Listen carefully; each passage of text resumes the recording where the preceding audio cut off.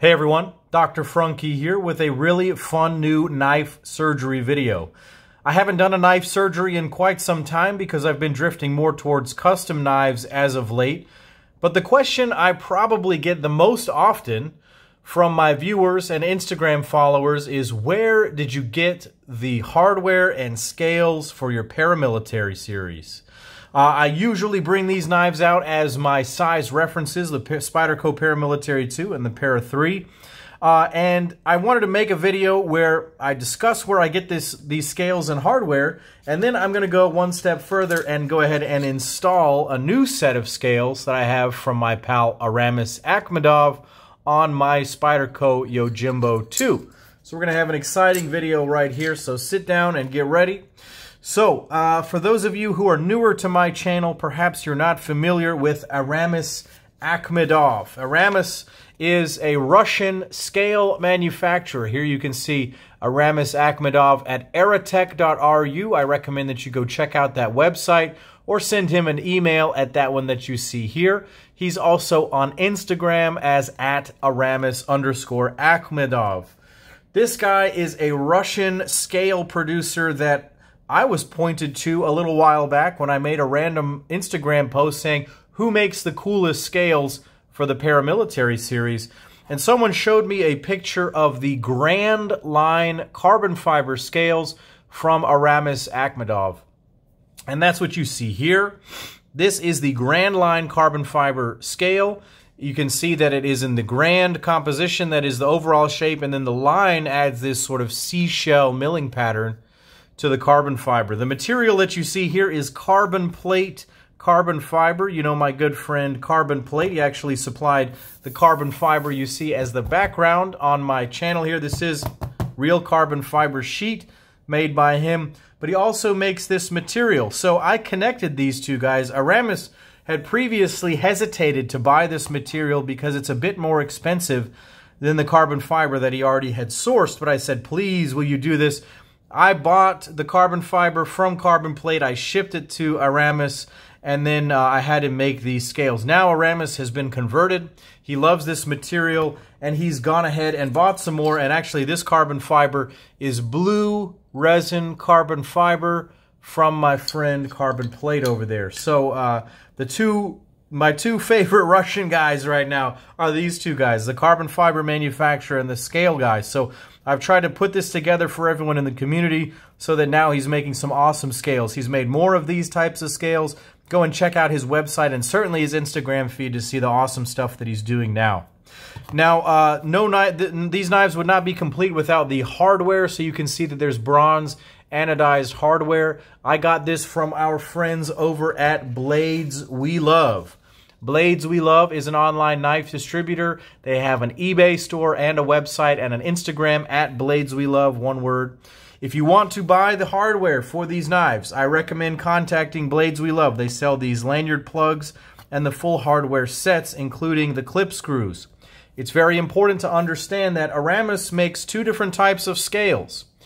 These are both the same type, where it is deep carry clip compatible. Do you see this right here? On his standard scales, there is a cutout for the standard Spyderco spoon clip. There is a cutout that fits only this clip, and it fits right there as on the standard model. So if you're going to use a deep carry clip on a knife, you must ask him for the deep carry option.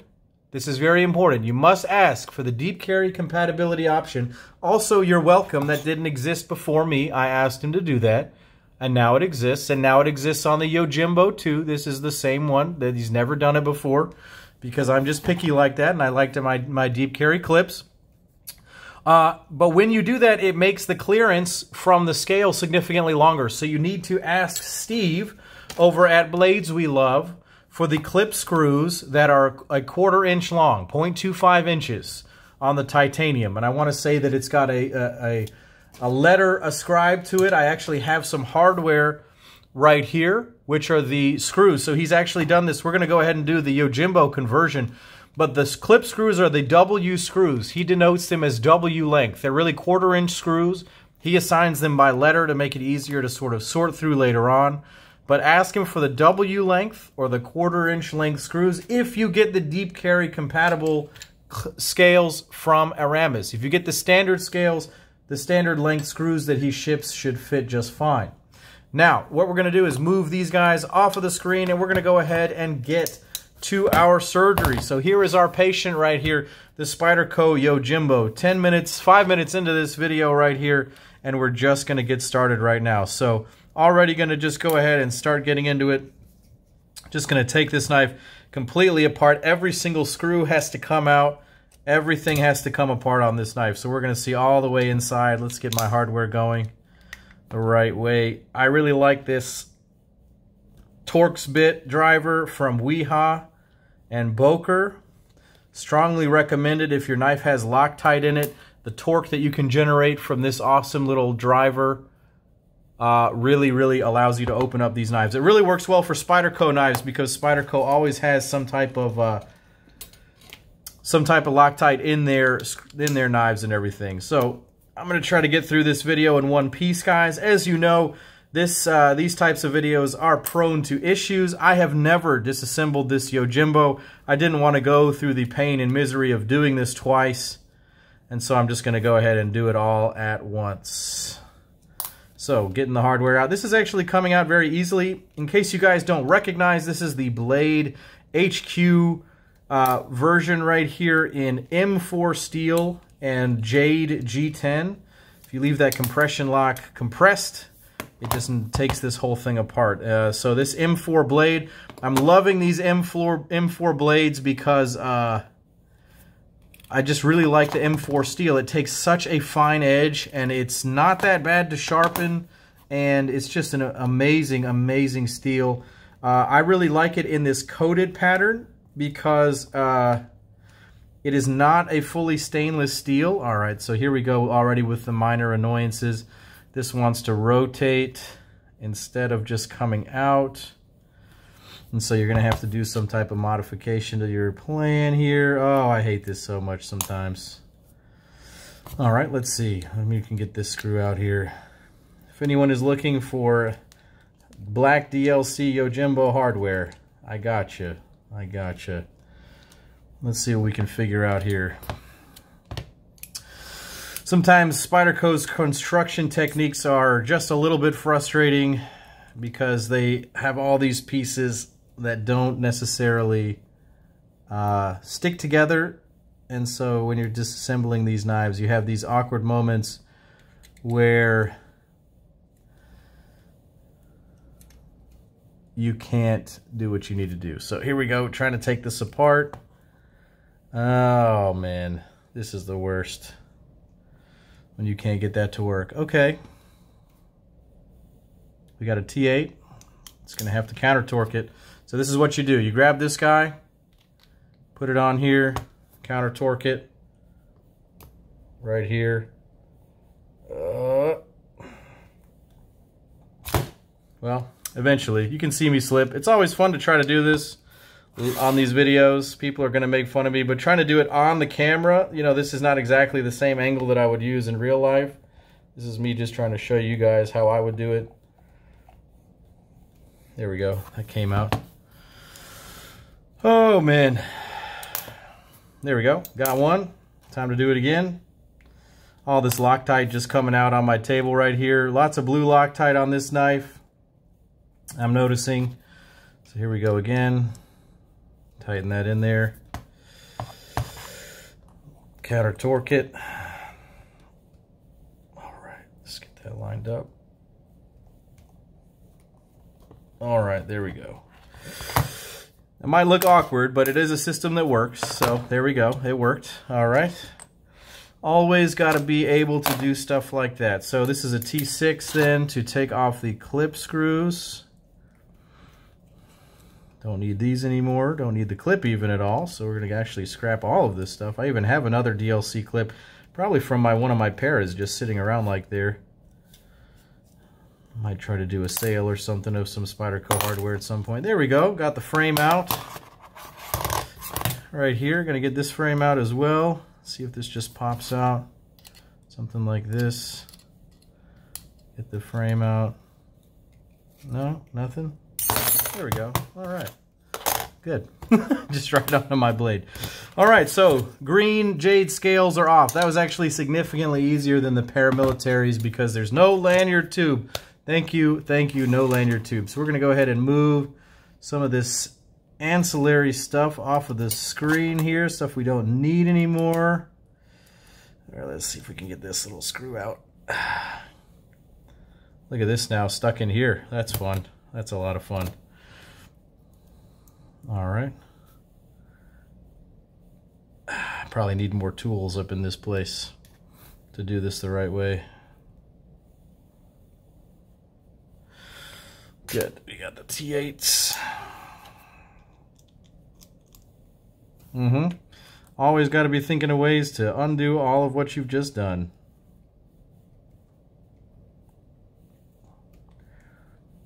Okay. That's not wanting to come out at all. I really jammed that in there. Okay, well, we'll just figure that out as we come to it. So we have the pivot. Have the pivot off. Have all this stuff ready to go. Let's move all this off the screen. Don't need any of this. Now I'll just go up here.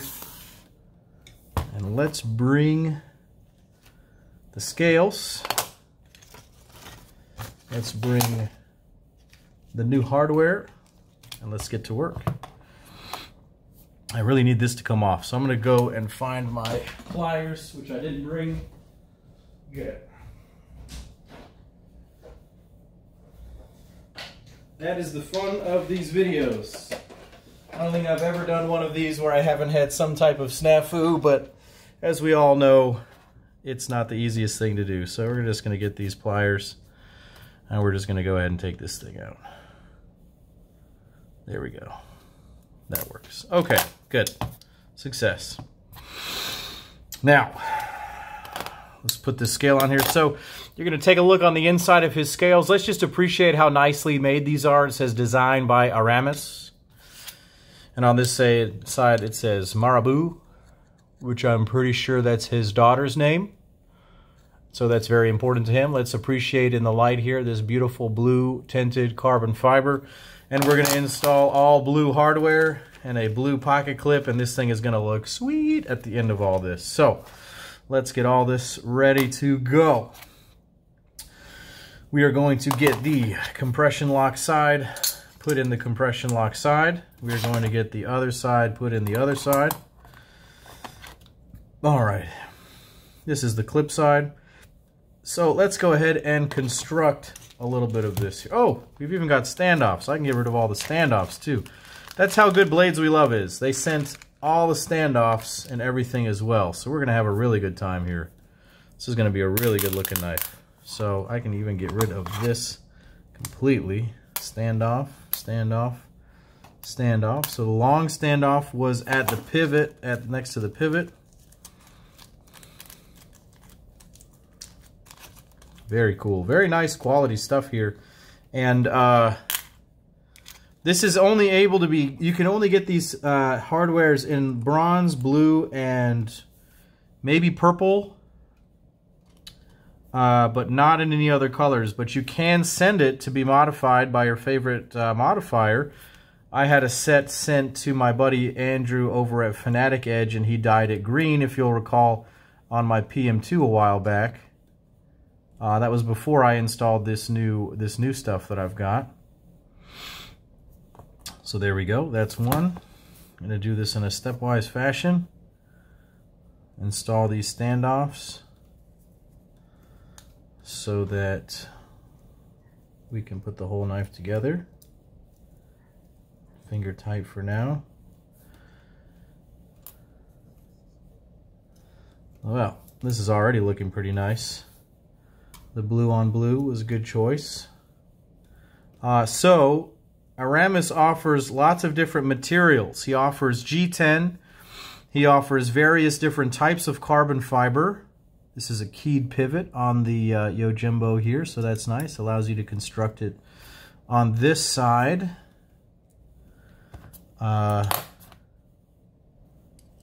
Put it together so you can put the whole knife together.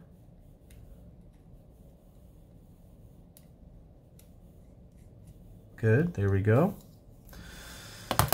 All right, what I am going to do is clean off these washers a little bit. This is still pretty clean from the factory. I don't really need to do a whole lot, but I'm just going to wipe them off here with a general basic shop towel. I'm going to set this back down. Oops, well, problem number one, you got to put the you got to put the phosphor bronze washer on before the pivot. I forget that sometimes on these Spydies. So we're going to do that. Always fun. But this just shows you the ways to avoid problems when you're doing it yourself. So if you have a Yojimbo and you want to put some scales on it, this is the way I do it. Good. Phosphor bronze washer ready to go. Wanted to say thanks to my buddy Tim. He goes by Tim Allen 321. He sent me this bottle of knife pivot lube. This will officially be the first knife that I've ever used it on, so I'm going to put just a couple of little drops of it on the washer right there, just a little tiny bit. Since I have the blade open like this, I'm going to go ahead and wipe this down with the towel. And my technique for preventing corrosion on these knives, since I have your attention here, is to use... Whoa, where is it? EDCI formula. I got to find out where it went, but I got it sitting around here somewhere. Oh, man.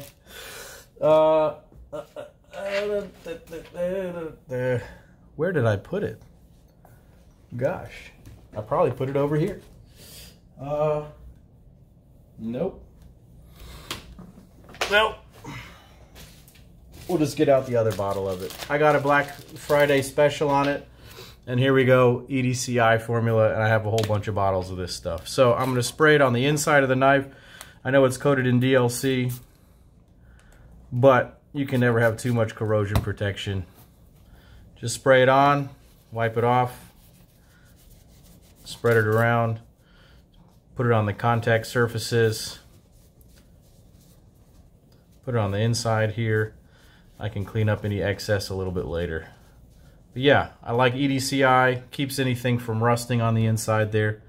So we have a little bit of lube on the pivot. Oh man, this is looking cool already. I'm going to, yeah, like I said, put a little lube here on the pivot itself. I'm going to do that by oiling the inside here, just like that. Putting a drop on the inside like that. Perfect. Okay. Gonna get our other washer, clean it off. Add a couple of dabs of this pivot lube like that, no more than that.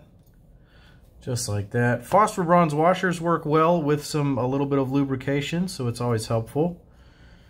Okay. Get everything lined up here, just like that. Let's put the frame on first. Just like that. Good. Okay. Pivot screw first.